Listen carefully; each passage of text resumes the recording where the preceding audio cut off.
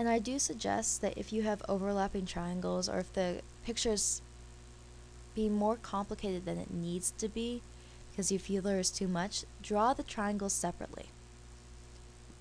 Alright, next, I know that WZ is perpendicular to ZY, which gives me a right angle here, and in my separate triangle drawing I can draw the right angle there. I also know that XY is perpendicular to ZY, which gives me a right angle there. Whenever you see right triangles, it should be a sign that you are going to have to use HL. Do note that we do have 3 ways to prove congruent triangles. Those ways are side, side, side, side, angle, side, and HL. So we're probably going to use HL here.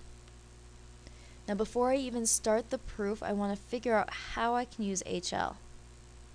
I do have 2 right triangles, which is an important part of HL.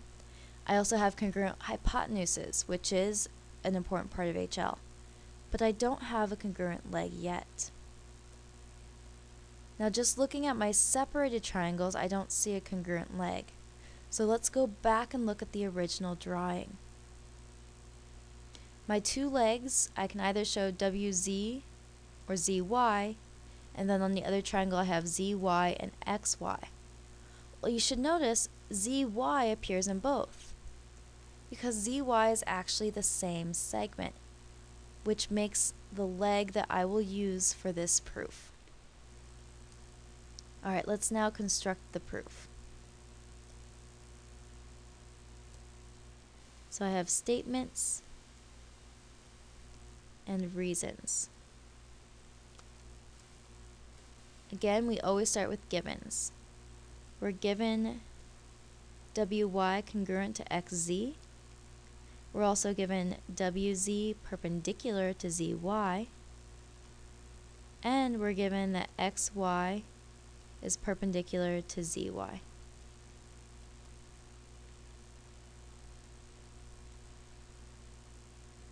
Okay. Now notice this does already give us our hypotenuse of our hypotenuse leg. Well, I can then say,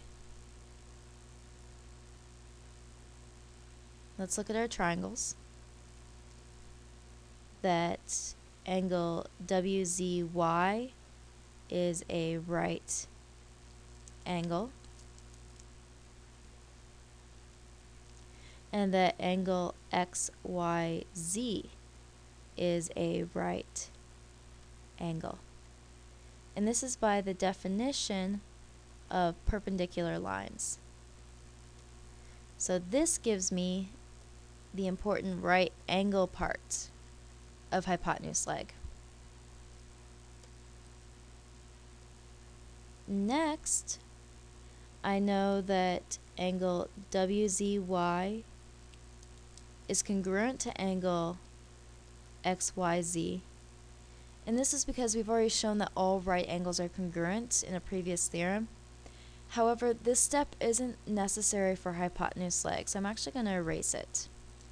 The only step that is necessary angle-wise is to show that we have right angles. So next I'm going to write ZY is congruent to ZY, and this is our reflexive property.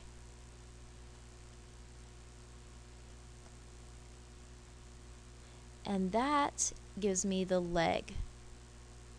Since I have all 3 necessary components, I can now say that triangle, we want WYZ is congruent, and let's look at this, WYZ is congruent to XZY,